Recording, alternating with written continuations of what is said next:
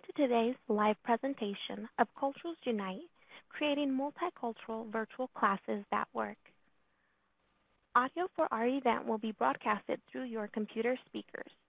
If you would like the option to dial in to listen, please call 877-201-7923. Today's presentation is hosted inside an Adobe Connect virtual meeting room with integrated AudioOne audio conferencing. We invite you to learn more about hosting your own events with MeetingOne's tailored conferencing solutions during a brief Adobe Connect demo at the conclusion of the presentation. We are delighted that you have joined us today. We hope you have enjoyed our live presentation with our host, David Smith, Global Managing Director of Virtual Gurus. Welcome, David, and thank you for hosting us today. Excellent. Thank you very, very much. Delighted to be back with you. Some of you, I recognize the names as you were signing in, so delighted to see some of you back in the sessions again with me. And, did I actually say hello, ni hao, salam, ciao, hola, guten tag. As we look at the world that we actually operate in when we actually work with our multicultural learners, of course, as you see by the statistics up here on screen, there's 7 billion people out there with 6,700 languages that are being used, and about 4% of the world actually consumes 96% of those languages. But of course, we think about business English as being our default. And, that in itself gives us one challenge when it actually comes to working with multicultural learners. And definitely as we sort of go through today's session, what I want to do is to share with you, what are some of the other challenges that multicultural audiences don't deliberately bring us. It's not their fault, in culture. It's just how people are. It's how we exist. No one culture is right. No one culture is wrong. But the fact that we bring multicultural learners together into our virtual sessions, probably more than we do face-to-face, means that we've got these challenges that come to us. And, as part of today's event, what I want to do is to help you in terms of looking at how can we actually overcome these cultural differences? What are those cultural differences, and how are they going to impact us in training? And although we're going to heavily look at virtual classrooms, of course, this learning, what you're going to take on board over the course of this next 1 hour, is going to help you in both your face-to-face as well as virtual learning. Because if I think about it, culture is something that, yes, it's very prevalent here in the virtual classroom. As we look at it, we've got Karsten joining us from Munich, Nick and Christian joining us from the UK. We've got Tanya and Kate joining us from the US. I think it was Dominic who's actually out there in Hangzhou in China. And we have others joining us from Manila in the Philippines and from the Netherlands. So the sheer fact of us bringing this virtual event together means that we bring multicultures into the actual event. So cultural intelligence, which is really the art of understanding, being aware, being sensitive to these different cultural challenges, is something that we're definitely going to be focusing on as we go through today. And culture itself can be a little bit strange. Let me give you a good example of that. In that, if we actually look at this creature that's on your screen right now, and I hope that none of you are sort of reeling and jumping backwards and sort of being terrified at the fact that we've got this insect quite large on your screen. Because if I think about it, culturally as we look around the world, in the US, we would regard this as a pest. It's an insect, as a grasshopper, it's going to actually destroy crops, it's going to be a pain, it's going to cause noise. But if we went to China, for instance, you'll actually find certain individuals in China will actually keep grasshoppers as pets. They keep them in bamboo cages. They actually keep them for their song, the actual chirping noise that they actually make. In Thailand, yeah, you'd beat me to it there, Dominic. In Thailand, you definitely would be eating them as a snack, deep fried, maybe covered with some sesame seeds. So culture, as we look at it and as we move around the world, there are strange things that happen. Let's be honest. There are, but as I say, I want to go back to the fact that no culture is wrong, no culture is right. It's just how we are. And we've got this big ball of water and earth that we actually all survive on, this planet. And ultimately, it's how we actually come together as a group. It's how we are inclusive that's going to be absolutely key there. And what we're going to do is, in terms of today, is to help you to actually understand culture, but moving beyond the ethnicity element of culture. Culture is often something that we see because we see the color of someone's skin, or we hear the language that they speak. You're probably trying to pinpoint my particular accent. I said I'm based here in the UK. I am Scottish by birth. So hence the reason why there's maybe a little bit of an accent there that you're trying to place. But it's the color of someone's skin, it's the language, it's the religion they practice, the dress they wear. Those tends to be the things that actually give us a very good clue about culturally how they may be as individuals. And the reality for us is that we actually can think of culture almost in the same way that we can think of an iceberg. And if you remember the facts about an iceberg, around 75% of the iceberg's mass, if not more, actually sits below the surface of the water. And when we think about culture, there are things that we actually naturally see about individuals. You know, if we actually walk through the Dubai airport, for instance, if you're walking through there and you're seeing people with the dish dashes and the hijabs and the sort of Middle Eastern dress, you're very quickly going to identify and think, okay, that individual is maybe, you know, from Bahrain or maybe from Jordan, from Qatar, or from Saudi Arabia or whatever. But what if that individual is actually in a Western business suit? Shirt, collar, and tie. You're not going to see that. It's less obvious. But definitely, when we think about culture, what is totally unobvious to us are the thoughts, the feelings, the things that are below the surface culturally, that give us challenges, that make that person how they are, but it actually gives us cause for concern.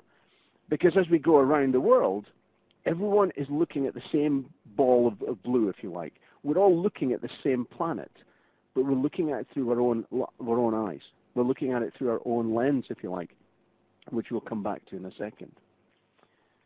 But if we think about it, what is culture?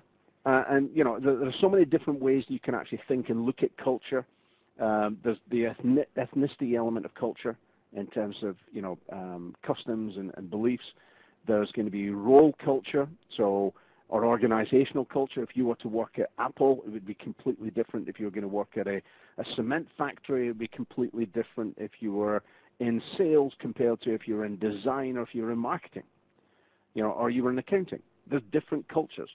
But what we're going to be talking about today is the culture in terms of, as a definition from the dictionary, a shared pattern of preferred values, beliefs, attitudes, and assumptions and behaviors that define the way of life of an individual, or importantly, when we think about our learners, groups of individuals. You know, we can definitely determine that learners that are actually going to join us from Germany are going to behave a certain way, or learners that are actually joining us from China are going to be slightly different, or the US are going to be different again. And one of the things that I've had as a bit of a mission now for about 10 years has been this passion to actually really help organizations to think beyond, we design a piece of training for our local culture. You know, so you might be based in the US, you've designed a piece of training, it's getting rolled out to a US audience. What happens when you now take that globally? And virtual classrooms has allowed us to do that. You know, the sheer fact that we can bring learners from disparate parts of the world together and bring them into one virtual classroom. The cultures now actually start to actually permeate a lot more for us. They become a little bit more obvious for us, and it causes us challenges. But, you know, the way I think about culture is very much that we can look at groups of individuals or individuals from certain countries, and it's just the way they are, and it's the way they do things. And it's those cultural differences that will actually make a bit of a challenge for us. You know, what I want to do, and, you know, very much I'm going to encourage you as we go through today's session to interact with me. There's going to be questions I'm going to ask you to participate in. There's questions you're going to probably want to ask. And I'm going to ask you in the left-hand Q&A panel to go ahead and use that for any question that you have that you want me to address live in the actual event. The chat panel itself is there just for natural chat that we're going to have amongst one another. But right now, you can see many of you actually starting to join in and get involved in the poll. what I'd like to understand is how many of you have analyzed or studied culture beyond what I call tourist culture? Let me explain what I mean by tourist culture. Tourist culture is if you're going to travel to a different part of the world, you might pick up a guidebook, a tourist book. You might go on something like Lonely Planet. So you'll get a better understanding of, how culturally maybe the customs might be, what the dress might look like, what sort of traditions and sort of celebrations they may actually have. And that gives you one aspect of culture. But for me, it doesn't make it deep enough for what we're talking about here. Now, I'm joined by Joel. He's going to help me out as we go through the session. And, Joel, by all means, if there's any questions we need to pick up on, let's pick them up as we go along. Absolutely. Excellent. So let's have a look at this result. So, some of you, yes, have used an assessment tool. Great and delighted that you've done that. I'm going to give you access to a free trial of a tool that we've got as a business, a little bit later in the session. 21% of you have read up on it. Eight of you actually voted there. 21% of you saying, no, you have not. Now, the reality is that often we'll actually look at it from the point of view that culture isn't something that we actually take into account in any great way. And that, for me, is part of the big challenge. Because when we actually design that piece of learning for presentation skills or negotiation skills, or it's about our new LMS product, or it's about a new piece of software that we've got, we'll design it with one general culture in mind. I'm going to suggest that culture is going to be our home culture. So if I'm based here in the UK, I'm going to probably design it with the UK audience in mind, for the most part. My activities, my discussions, my dialogues, everything that we're going to do in the session is going to be tailored towards that. And there's nothing wrong with that. But where it does start going wrong is when we take it outside of our actual own culture and we start bringing that program more to a global audience. Because what we've got is we go from the sense of having global learners who we can actually probably put into a kind of pigeonhole or put them into a box and say, well, they're all learners. They're all going to be the same. But the reality is that those global learners actually now have a local overlay that we need to be very much more aware of and very mindful of. And culture itself is one of those things that is very obvious when you travel to and from countries. You see culture if you're at the actual airports. You see it, you're probably seeing it in your own personal lives right now. You'll have friends that might actually come from different cultures. And sometimes that's obvious. But when we actually think about our learner audience, is it as obvious as it should be? And that's really one of the first things I'd want to challenge you to, is get you thinking about when you design or you're delivering training to an audience that is multicultural, what adjustments do you make, if any? Because part of this crusade for me started when I was handed off a training program that had been designed for a US audience, English-speaking, native English-speaking, so no real issues there. And I was asked to deliver it to an audience that were based in Shanghai, Beijing, and Australia. It was on virtual. It was we were using a different platform at the time. But I didn't get any difference in terms of the duration of program. So the 3-hour training program that was designed and delivered in the US was suddenly being delivered to this Asian audience in exactly the same amount of time. There was no adjustment. And the challenge for that is that this local overlay that I talked to really actually is a real challenge because, if you think about culturally how we are, and I'm going to dive a little deeper into culture and then give you the opportunity to download an actual worksheet that will help you to look at this. We're all very different, but we're all very similar in 3 key ways. So I'm not talking about color of skin here. I'm not talking about language. I'm talking about behavior. I'm talking about how we actually interplay with one another, how we actually act. So we can be different, but also similar in the way that we interact with one another.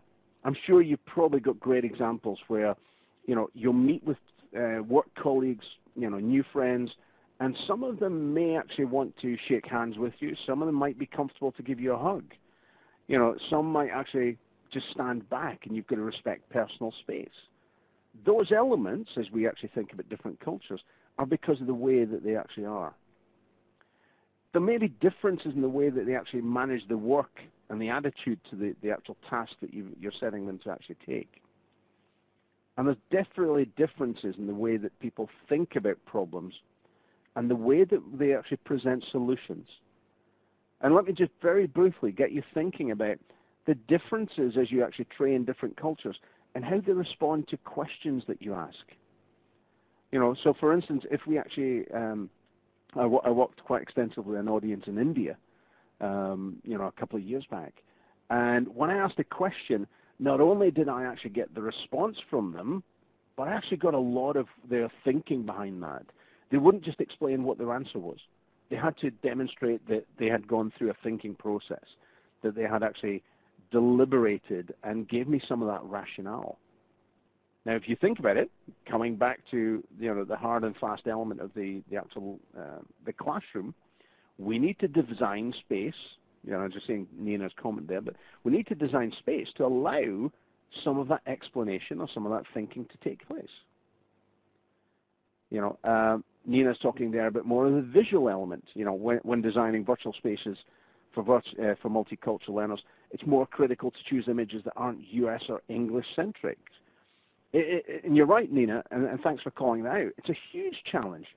If you have a slide deck and you're presenting and you're using more images and you're showing images, and every person on that slide deck is white, or every person on that slide deck is male, and it might not be everyone, but if you're not being inclusive, you're not applying to the diversity challenge there of making sure that your imagery doesn't jar or doesn't actually bash into the culture that you're actually training to, that is a huge challenge. And we do training programs which actually center around that in a lot more different way. But we are different in these different ways. And what I'm going to ask you to do is to actually think about it for a second and think, well, how different are we? Which of these challenges have you maybe experienced with learners that you've had from different cultures? So it might be differences in the way they want to interact with you, differences in the way of thinking, differences in timekeeping, presenting information, or taking risks. While we go to that, Joel, is there any question that you've seen that you want to pick up on? Not at this time, David. I'll keep you informed, though. Okay, I've got one here from Nina. There's one in there. Yeah. Oh, sorry. Go ahead. Yep. No, one from Nina is ready for you. Okay. Can you share how you help businesses define and see their own organizational cultures? Sometimes with multicultural organizations like the United Nations, they're literally made up of hundreds of individual cultures, yet there's a very specific organizational culture about the way we are and the way we do things. Any strategies that have worked well for you?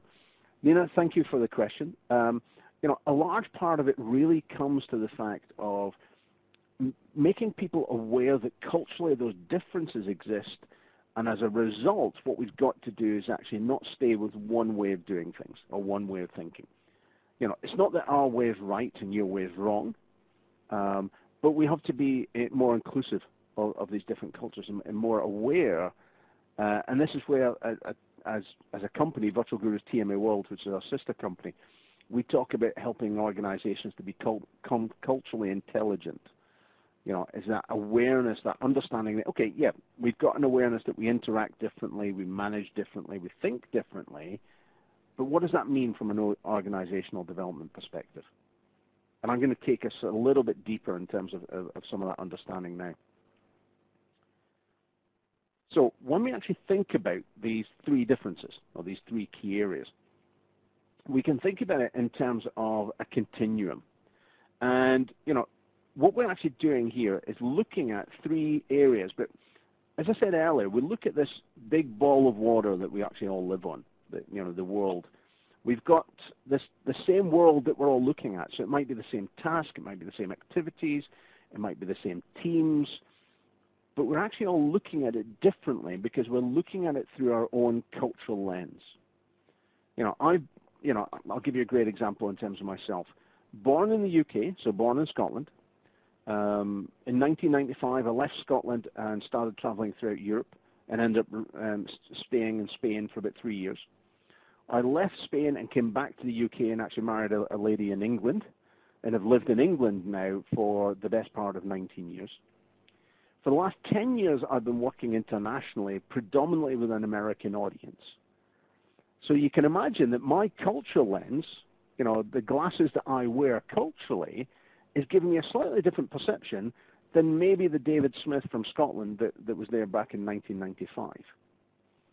Because I've now got a lot of different influences. My history has been changed over the years in terms of where I've actually worked or where I've lived or who's influenced me. And as a result, my view of the world has actually been molded, has actually been changed to accommodate that. But when we actually look at culture, and in particular organizational development culture, we can actually look at it from the point of view of how we relate to one another, which is very much that piece about how we actually interact with one another. And as I say, I'm going to go slightly deeper into each of these three areas in a second. There's regulating, which is how we actually manage our work together. And again, that's about managing power, it's managing time, it's managing authority. And reasoning, which very much, and I'm fascinated by this section about how we all, as we work in this world together, we may all work in business English, but we all think differently about problems and we all present differently in terms of our actual solutions.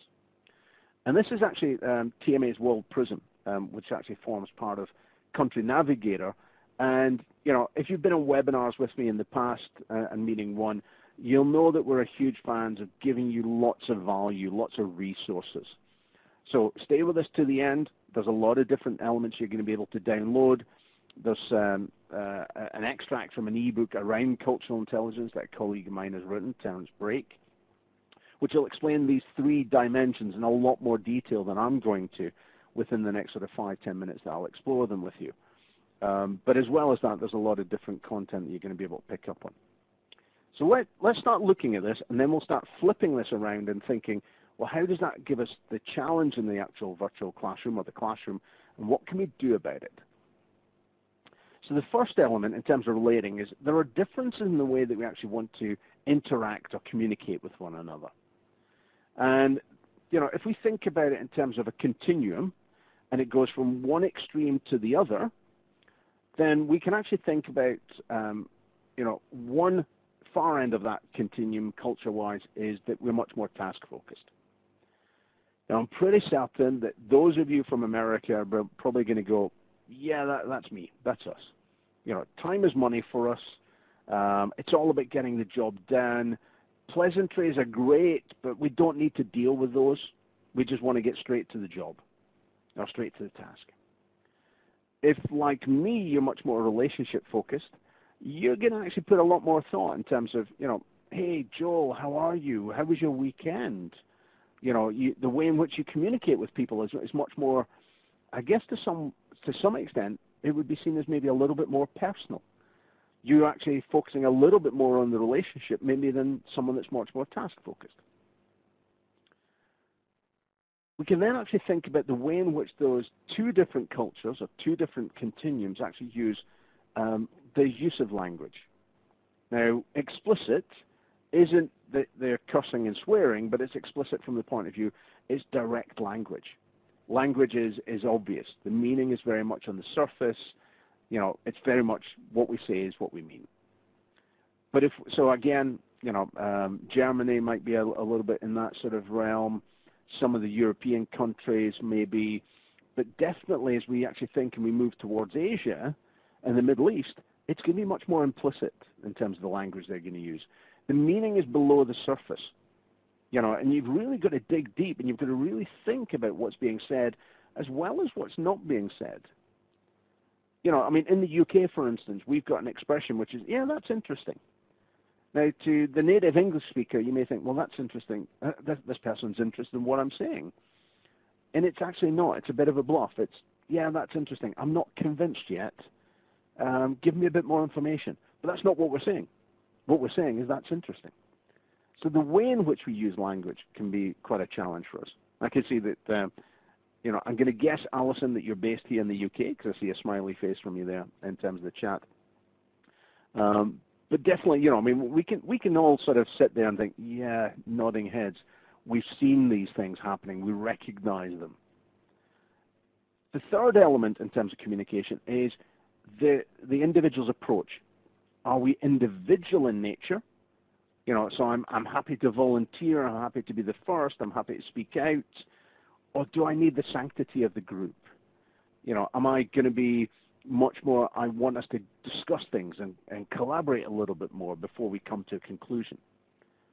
And, you know, as you look through these three elements within communication, just start thinking about how that actually manifests itself in learning. Because if you consider that let's say I'm task focused, I'm going to be quite happy with you giving me very simple, straightforward instructions and setting me off to go and do a task. But if my colleagues are much more relationship focused, and let's think about in the virtual classroom, we put people into a breakout room, you know, let's say we've got US audience in there as well as, say, for instance, people that are coming from, say, for instance, China or Latin America. The Americans will get straight to task, and they'll be comfortable doing that. But Latin Americans will be wanting to actually find out about the group that they're working with. They'll want to understand who people are.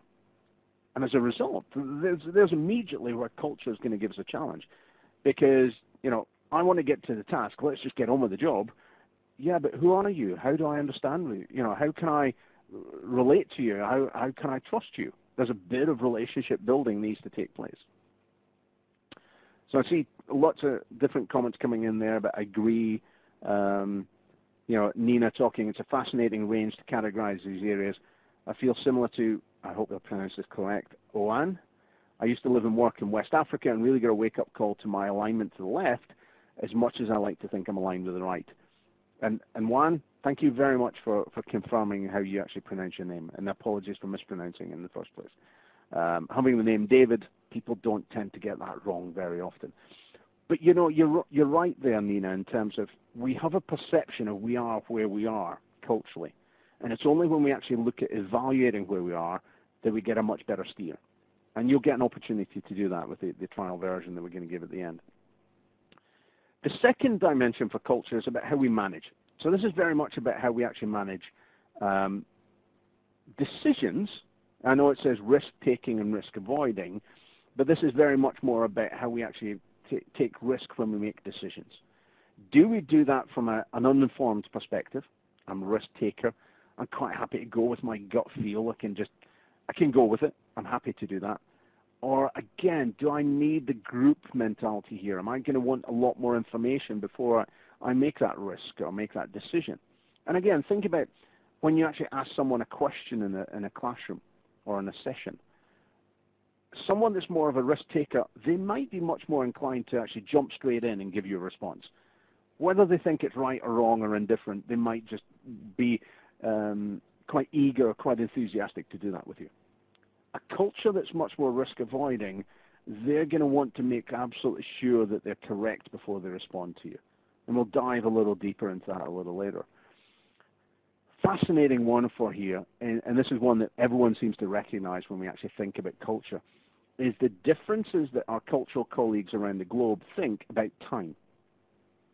You know, I think it's fair to say that in general, Germany and Austria are our timekeepers of the world. You know, when we say it's 10 o'clock, it's definitely 10 o'clock. Whereas, I guess, Latin America, Middle East, tends to be a little bit more loose on time. So it's much more, you know, yeah, we said we'd meet about 10, but let's get down to business, it's 10:30. And one of the ways that I remember getting this described very early on was that it's not that people that are loose with time are tardy with their time. It's not that they're bad timekeepers. It's just that they actually have a different perspective in terms of how they view time itself. So those that actually are very much more tight in terms of their use of time, they're governed a lot more by the time, by the calendar, by the clock. But those that are loose with their time are very much more building, they're relationship focused. They're very much more, it's not so much paying attention to the time, it's more about paying attention to the activity. So for instance, if you're in the Middle East and you're actually in a discussion, and let's say your meeting was actually meant to run from 10 to 12, and that discussion is going so well, nobody's going to end that meeting at 12 o'clock. They're going to want to continue with it. Why? Because it's more important that they continue with the activity rather than be governed or ruled by the actual clock itself. So it's really interesting when you dive into that. The third element in terms of management is how we actually manage power and authority. So it's, again, different continuums. We're happy to have a shared power and authority, so we can share those roles around, all much more concentrated. And if you think about the countries of the world, where it's much more about elected official compared to, say, for instance, dictators or royalty, for instance. Again, that gives you a start to give you a sense of where those cultural differences actually are. The third element is all about reasoning. It's how we think, it's how we actually present. And again, I'm sure you're going to actually be nodding heads there thinking, yeah, I've seen this. There are certain individuals, again, if we think about role culture, you might think of someone like an engineer who's much more going to be linear in terms of their thinking, step by step. It's a process. It's something that we're going to actually move quite quickly, but there's a methodical way that we actually do that. Or I guess, and I'm going to give a shout out to Brittany, who's on the team here, in terms of our creatives, they can maybe be a little bit more circular in their thinking. They can be much more in terms of theory and hypotheticals and ideas, and there could be a sense of randomness to it. But it's just how they actually are. There's very much, again, the fact of, do we actually work with facts, or are we actually happy to work with theory? And then the final dimension there is the way in which we explain back. Are we simple in terms of our explanations, or do we tend to go quite complex? And I already gave you the brief example, but someone that might be simple, and it's simple in terms of the way they explain things.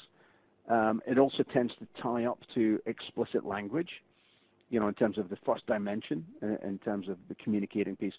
So someone, say for instance, Germany, the US, might be much more simple but explicit in the language that they actually use. It's quite direct. Part of that might actually be tied to the fact that they're task-focused. But someone that's quite complex would definitely be, say, for instance, our colleagues in India, where they actually want and need to reveal what their thought process has been, what they've actually gone through.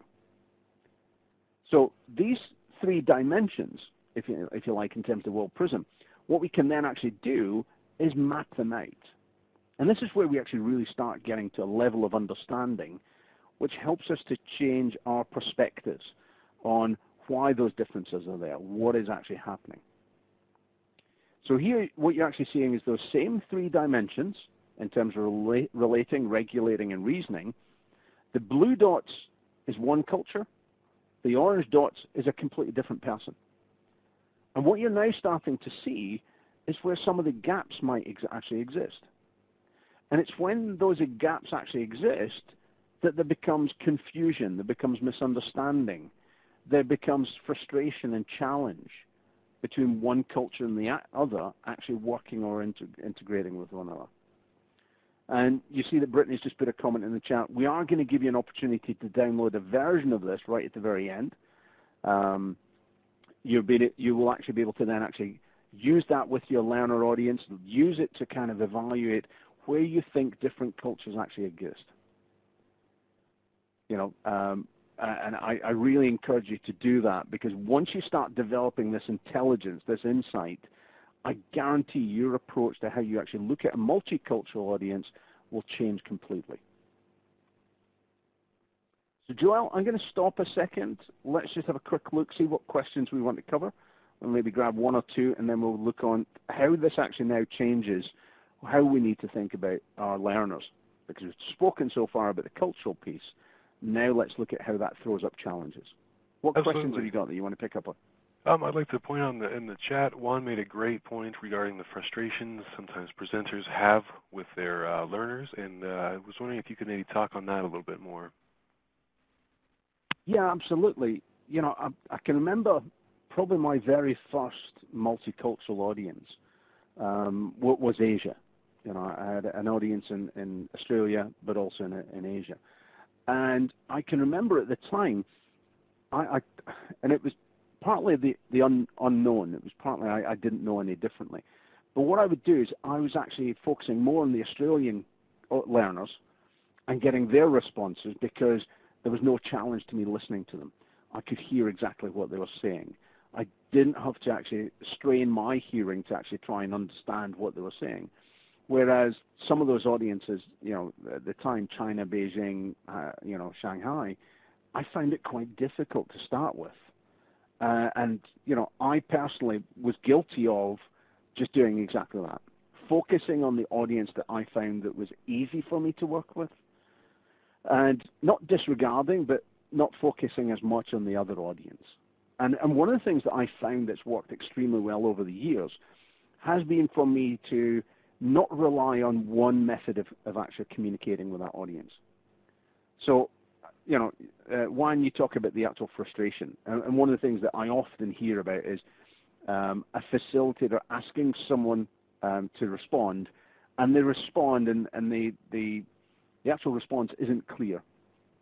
So it's then, sorry, can you repeat that? Can you repeat that? Can you repeat that? And it becomes a little frustration trying to creep in. The one bit of guidance I would give you in terms of virtual classroom, which I think is absolutely wonderful, is don't be handcuffed to the idea that you've always got to have a verbal response from the audience. We've got chat mechanisms. You know, we've got ability to actually ask people, sorry, didn't quite hear what you said there. Can I ask you to type it in chat? One of the things that you will find is that multicultural learners often can read and write English better than they can listen and talk English. Now, I'm not trying to be disrespectful there, but it often is easier for them to actually type it and read it on screen than it is for them to articulate or for them to process it in a different way. And we've got an example for that in a second as well. It's a great question. I see there's quite a few others. Ramona, do you determine where people fall in the chart by their self-statements or through your observation? Ramona, great question. And I think what actually happens is so very often we don't pay any attention to it until it's too late. We don't pay any attention until they're actually in our session. And by then, we can only do it through observation. Really what I'm advocating here is for us to think beyond being reactive to the audience and much more being proactive to them. So thanks for your question. I'm going to tackle 6 challenges that we actually have when we actually think about our multicultural audience. The first and probably the most obvious one for most of us is where that audience is English second or third language. You know, we have this worldwide belief that, you know, global English is the business language. And I'm pretty certain if I was to actually do a poll with you right now and say how many of you have actually rolled out global programs where you know that the program's being delivered in English, the content's been designed in English, the handouts are all in English, yet you have an audience that comes to the session and their command of English is quite poor. I'm pretty certain if I asked you to raise your hand, most of you are probably going to come back and say, yes, we've had experience of that. The second one, and this is starting to actually delve into how those cultures actually work, differences in the way that you actually have interaction with your learner audience. It might be that you're going to see differences in the technological comfort of that learner audience. Not everyone's going to be comfortable learning in a virtual classroom because it might not be commonplace for them. It might not be a common experience that they have. There's definitely, in terms of culture, differences in how we actually, as an audience, how they would actually view you as the facilitator. Differing expectations around sessions delivery and the method or the style they actually expect from us. And differences in the technology standards as we go around the world. What we're going to do is we're going to spend a bit of time looking at each of these 6 challenges. And, you know, as I say, keep those questions coming in. We'll tackle as many of them as we can go along with. But let's look at the fact that most often what we're going to be dealing with is an audience where English is second or third language for them. You know, for me, English is my second language. I'm Scottish first and foremost. I'm only kidding. But, you know, I take my hat off to anyone that's learning any subject that's not in their native tongue. Because how challenging must that actually be? if you think about it, there's going to be challenges in terms of the way in which they actually respond to us. And again, I've started talking about that already, about, the use of written English and spoken English is so vastly different. One of the key things that I started seeing in our design work at Virtual Gurus was when we were designing for multicultural audiences, we tend to put a little bit more direction on slides or in participant guides or in handouts, than maybe we'd actually do if we were actually training a native English audience. So we may actually have things like much more the question going up on the slide at the time that you're asking it, or maybe asking the virtual producer to put that question in the chat at that point in time. So again, there's that visual reference for the audience. If we think about as we take information in auditorily, through listening to it, there's only about 5% of the world actually enjoys doing that. The rest of us, the 95% of us, we don't enjoy taking it in audibly. We prefer visual, we prefer textual, and that really can be a bit of a challenge. But one of the things I want to ask you to focus on and think about is the cognitive load that we actually put those English second or third language learners under. There's additional thinking time or processing time that's actually needed. And what I'm going to do is I'm going to ask Joel to very kindly step up and help to demonstrate this with us. Because I'm going to actually show Joel a passage of text which is written in English. Joel, you're a native English speaker, aren't you? I am. You are, based over there in Denver. So this shouldn't be a challenge for you. But what it's going to do is demonstrate to you some of the cognitive load that we actually put our learners under. So Joel, are you ready? I'm ready. All I want to do is ask you just to read what's written on screen underneath this title of Assaulting the Senses. Are you ready? Go. One of the most challenging aspects of working in English is reading. In my native language, we use symbols to illustrate meaning. Okay, Joel, let me stop you there. If I was to ask you a question now and ask, what is one of the most challenging aspects of working in English, what do you think it would be? Reading. Yeah, right. You actually read it. That's what you read. But let me back up a second and just ask you, how challenging did that actually feel? And I know that you and I had talked about doing this, but you hadn't seen the text before. But how challenging was this for you? Extremely challenging. I was having a really hard time also just reading from right to left as opposed to the opposite, right to left, as I usually do, or excuse me, left to right. So that really threw me off. Yeah, and dare I actually say, we have cultures around the world that actually do write and read right to left, not the left to right that we do in the Western world. There are cultures that actually read, and Dominic, thank you very much, Arabic. There are cultures that actually are much more ideographic in terms of their language. They use symbols more than anything else.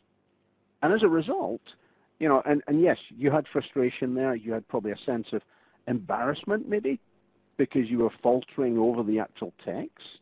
Yep. Yet, it's in English. And okay, I know it's a bit of a, we've pulled the wool over your eyes to some extent in terms of it's not quite in English because it's written backwards. But it demonstrates quite exquisitely the fact that we actually throw our multicultural learners under the bus with this language challenge. We ask them to do things in the same length of time that it takes a native speaker. It doesn't work. I'm sorry, if you're Chinese or you're Singaporean or you're Indian and English is not your native tongue, and you get asked a question in English, the first thing you actually need to do in your mind is to translate that possibly back into your own language to make sure you actually understand the question correctly. And then you've got to think about your response in your native tongue and then translate it back into English to actually verbalize that back to the actual facilitator in the group. That takes time. And that's the real challenge that I picked up on when I was actually working with the audience to start with. One of the things that really picks up on that is the fact that often, again, this seems to be something that really affects second and third language students, we get little or no interaction as a result. Now, I think I spotted a comment from Karen Karen Greenfield, talking about people dropping out of breakout rooms. So interesting is we're actually talking today about reasons why some colleagues tend to drop from the session before a breakout. Didn't think it could be about cultural differences. Let me share with you, and it could well be that, the fact that, well, hang on, I'm now going to get put into an environment where I'm going to have to interact. I didn't expect this. I'm going to maybe be exposed to my use of English is maybe not as strong or maybe not as good. I'm going to have that embarrassing factor of people asking, what was that you said? Can you repeat that? But it also could be, one of the reasons for little or no interaction. When we actually think about it, if a learner doesn't understand the question you've asked, then the chances are they're not going to respond. And this is something I found very, very extensively throughout Asia. An Asian learner, if they don't understand the question you've asked, they are too polite to actually say, I didn't understand, in the main. They'll just go on silent. What about if they understand the question, but what if I'm wrong if I respond? We're talking to hear things like huanji, which is that loss of face that actually exists within Asia. A learner can be embarrassed by actually providing a response that's incorrect. Now, it may be that the peer group doesn't laugh at them, but they'll actually take it as it's an embarrassment for them. So they won't respond. It's safer for them not to respond than respond. And it could well be that, I don't know how to respond. In the face-to-face classroom, we can often get response just by actually looking around the room. It's not too much of an issue. It's not too much of a problem. But when we're in the virtual classroom, of course, we lose that sight. And if we're not direct enough in saying, okay, I've asked a question and I want you to respond by putting in chat, or I want you to respond by raising your hand to speak out, or David, I want you to respond to it. If we're not clear, that clarity is going to confuse. And it's definitely going to confuse more the English second or third language learner. Let's briefly take a look at the sort of style of session that we actually probably want to design and deliver. We often think about these tools actually helping us to be able to collaborate much more effectively, bring learners together, get them discussing and doing group activities, breakout activities. And there definitely are going to be cultures that actually think, yes, let's eat this up. I'll do this all day long. Definitely much more of the Western cultures. They're much more eager to get involved and collaborate and get into the discussion. They're much more comfortable working as part of a group. They might be, some of that group might be individualistic in nature, so they might be quite comfortable at taking turns at leading the discussion and being spokesperson and all the rest of it. But equally, the opposite end of that is cultures that they don't want to do that. It's maybe they don't want to because they're not comfortable with it. It might be that they're much more happy dealing with it on an individual level rather than it being on a group level. It could be that it's down to they don't want to volunteer. They don't want to be the spokesperson. They don't want to contribute in that same way. And part of that really comes to, and we'll talk to it in a second, about the way in which different learners around the world learn differently. Some of it may actually be, well, hang on, in a virtual classroom, I'm not yet comfortable with the technology. It could be that what we've actually got is we're introducing virtual classroom to our audience for the very first time, and yet they've had years, decades even, of learning in a face-to-face environment. It might be you're trying to push technology into your organization as a learning tool, and it's brand new to them. And what often happens is we push the learning and the content, and yet we've not actually helped our learners understand how they're going to learn within that environment. We've not orientated them to them. We've not got them ready for it. So they may not be comfortable learning within the virtual classroom itself. If you've had years and years and years of getting training delivered to you in a face-to-face context, from kindergarten right up, you've gone to school, you've gone to college, you've gone to university, you've had corporate learning that's all been traditional face-to-face, and now suddenly we're going to switch it to virtual or digital. Is the learner ready for it?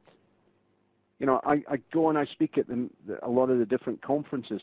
I hear lots of dialogue, lots of discussion about the latest and greatest next thing that's happening. Augmented reality. artificial intelligence, virtual reality. And I get asked, how are we going to actually integrate that into learning? And I often think we're not integrating technology well enough yet, never mind the latest technology. So it's about making sure that our learners are comfortable and learners are actually ready. And importantly, what about setting the right expectations for your learner audience about how they should behave? I don't mean in a childish way, but how they should interact in a virtual classroom. What's expected of them? If any of you want to actually get a copy of the set of expectations that we use in every virtual classroom session, I'll ask one of the team just to drop my email into chat there. But send me an email. I'm more than happy to actually send you a copy of the expectations that we set with every audience, because this is a new environment for them. You need to help them understand which way to actually work. How about how the audience views you as the facilitator? Now, you're probably thinking, what do you mean? We're the facilitator. We're just the person that turns up and delivers the training. But again, as we go around the world culturally, you actually have revered experts. So, you may go to the Gurukula, which is the schooling within India, where the gurus are the people that actually do the teaching. Or if you think about it as you travel around the world and think about martial art, you've got sensei and master. In Asia, you've got the Confucian teacher-pupil mentality, where the expectation of that audience is that you as the facilitator, the trainer, are the all-seeing, all-knowing expert. They're expecting you to hold all the answers. They don't expect you to ask them, well, okay, let's collaborate. Let's get me facilitating the training, not teaching you. Getting that collaboration happening. That sits quite difficult for them. Because if their learning, again, over the years has been, we learn from the person at the front of the class rather than we learn with the person at the front of the class, that's a completely different expectation. And I think often what we actually do is we try and force the collaboration to happen because we think that's what should happen, and yet what we actually do is we actually go against what the learner wants to do. And Karen, you're absolutely right. It's a phrase that's been used for a number of years now. No more sage on stage, instead having a guide on the side. And that's all very well, and we definitely don't want to be using these technologies just to lecture to our audience. We want to be much more facilitative, much more discussive, much more collaborative. But sometimes it's not going to actually sit completely with your audience. And then when we're actually still talking about, and one, in terms of what does that mean, sage on stage is the expression that's often used about lecturers. If you think about a college lecturer, a university lecturer, I would say they're much more the sage on stage. They're there to actually provide their expertise. They actually provide the learning through them telling you what it's all about. Whereas a facilitator is very much this guide on the side. Part of that learning is actually self-discovered. Part of it is actually guiding the learner through the process. And it's two expressions that have tended to be used over the last couple of years to actually talk about the difference between the college or university-style lecturer delivery format and moving it much more to a kind of facilitative discussion meeting. Then the final component, and then I'm going to give you some tips, which is, again, there's a couple of downloads in terms of that, is going to be, what about the technology infrastructure that's available to the learner in their location, their business location? They might have bandwidth issues. They may not actually have telephone lines. There's parts of the world, there are companies that I know that have actually started taking static telephone lines off the desks in an effort to save cost, maybe because the technology isn't so much there. But what will happen is that those learners will actually start using Wi-Fi and mobile more. And one of the key things that we always ask is in a virtual classroom, don't use Wi-Fi and don't use mobile phone to join a session. Because the Wi-Fi signal, the mobile phone signal, is prone to movement. It's going to fluctuate. And in a virtual session, I'm sure you've seen it, if your actual Wi-Fi signal comes and goes, it's going to drop you out the session. But maybe that's all they've got in terms of infrastructure. Maybe that's all they can use. So again, you've got to think about how the session may actually challenge the actual learner in terms of the technology, and how are you going to support them when actually things go wrong. Dominic's making a point there, but Adobe Connect sometimes blocked partially in China, for example. One of the things, and it's often not seen or not been aware of, is if you actually Google Skype in certain countries, predominantly those countries where it's the government and the local, or the country actually runs the telephone lines, they ban Skype. And in some countries around the world, it's actually illegal for you to use Skype or voice over IP, because what you're actually doing is you're taking away the potential profits that the country makes from the telephone lines. Again, United Arab Emirates, Qatar, the Middle Eastern world tends to be much more obvious than that. So I'm going to leave you with, very briefly, 7 tips. And we've actually got, again, a handout for you, so don't worry too much about this.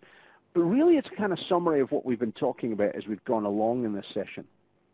If you're designing and facilitating to a multicultural audience, you cannot do it with the same expectation that the same activities are going to take the same time.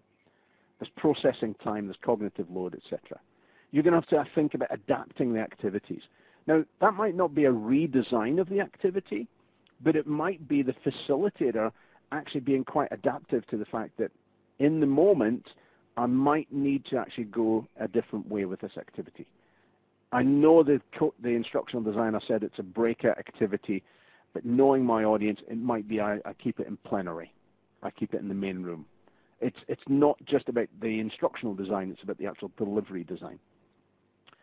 There's a need for us to actually make sure that our audience is comfortable in the virtual classroom, either ahead of the actual session or right at the very beginning of the session. So part of it is, particularly with a multicultural audience, making sure that you use the easier tools first, if it's brand new for virtual classroom. So getting people to use the chat, getting them to use the polling tool, for instance. As a facilitator, it's making sure that we don't stay handcuffed to only looking for verbal response. It's creating alternative response mechanisms. Turn around and say, okay, hey, bye, I'm sorry, I can't understand, and it's not saying this exactly, but it's, hey, bye, I'm sorry, that wasn't clear. Can I ask you to put that into chat for me? And sort of giving that person time to type into chat and then working with it. Understand what the participants will expect of you. We can talk about in general senses, but don't be stuck in the one way of delivering your actual session. It's a bit adapting. Like every good presenter, you're going to adapt to the audience that you've actually got in front of you. One of the things that I love to pieces, and we've not really talked too much about it, there's a great element in the ebook that we've put together for you, is avoiding the use of slang and idioms. If you think about it, in the US, you would tend to use an awful lot of sporting analogies. You hit it out the park. He did a home run. Well, what if I don't understand baseball? Somebody thinking, I hit it out the park. What does that mean? And one, you're absolutely right, like Sage on the stage. You needed clarity on that one. It's a little like in the Western world, we use this expression for there's not enough space, says, you can't swing a cat in here. Well, can you imagine if somebody said that in a training room that was full of multicultural audience, and they're thinking, well, hang on, what does this guy have against cats? So think about our use of language and the way we actually use that all the time. And then test the technology before you roll it out. It's absolutely crucial. I'm going to give you an opportunity in a second to actually access a link to Country Navigator, which actually gives you access to that tool, that dimension. But we're going to actually just get Patricia just to say a few words, and then we'll carry on the conversation as long as you want to. Thank you, David. I would like to interject momentarily for a short announcement. At this time, we will open up a brief live demo of Adobe Connect in another virtual room. We invite you to join us. If you have any questions or would like to learn more about hosting your own virtual sessions, meetings, or webinars using Adobe Connect. I will now turn the session back over to your presenter to continue answering any questions you may have for today's presentation. Back to you, David. Excellent. Thanks, Patricia. Okay, so what we're going to actually do, and I'm just going to say thank you very much for taking the hour out of your day. I know it was a little bit more than that because you joined us a little earlier, but taking the hour out to actually listen to the multicultural challenges that exist for us. As I said right at the very beginning, I'm a huge fan of giving additional value left, right, and center. So you can see at the very bottom of your screen, there's 4 different sets of takeaways there. Cultural intelligence for better intercultural communication.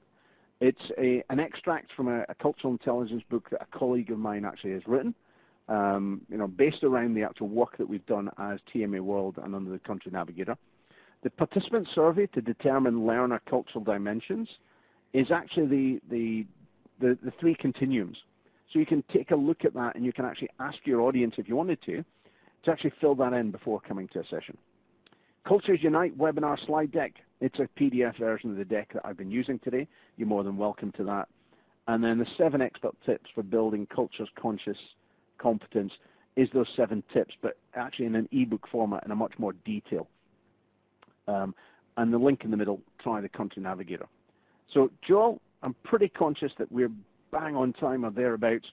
What questions do you want to pick up on that we've not picked up so far? I haven't seen any come in late, but anyone who has questions, feel free to direct them to the Q&A pod. David and the team here at MeetingOne will stay on for a little longer, so please feel free to ask any questions you have. We've had some great conversations, so we'd like to continue that. Excellent. And seeing a lot of those comments in terms of, Tanya, thank you very much. Karen, delighted to have you on the session. Others, I know that you're actually looking to jump to another call, another meeting, another event, and that seems to be the world that we're working in. Jennifer, iPad will not allow you to download the documents on the mobile. You've got them on computer, but I'm sure we can probably actually send them to you in the actual follow-up email. And Joel, can I just confirm, are those takeaways accessible through the thank you email? Lacey's asking that question there. We will make some of them available. The slides should be available with that as well. And yes, as Brittany indicated, they will all be included in the email. Excellent. I'm seeing the comment there from Jennifer. I was just in Mexico and talking with someone I work with. We used "when pigs fly" as an expression, and we had to stop and ask what it meant. There's language we use in our everyday common vocabulary, which it resonates for us. We know it. We understand it. Our colleagues around us understand it. But yeah, definitely those expressions there. Dominic, my hat goes off to you. I appreciate it's gone past midnight over there in Hangzhou. I really appreciate you joining us, as I do everyone else, but knowing that you're going to wake up in 4 hours, go get some rest, absolutely. Thank you for that. If there aren't any questions, I'm going to be quite happy to jump off the call. If you do have any questions for me, I'm just going to put it back in there. Happy for you to either connect with me on LinkedIn, to actually reach out to me by email, or to actually follow me on Twitter. Very happy to help in any way with discussion around either virtual classroom or culture. You've got my email address up on screen. You've got our website there. As an organization, Virtual Gurus, we're very much about helping organizations make best use of web conferencing technology. But if there aren't any questions for me, I'm going to say thank you very much for joining us in this session.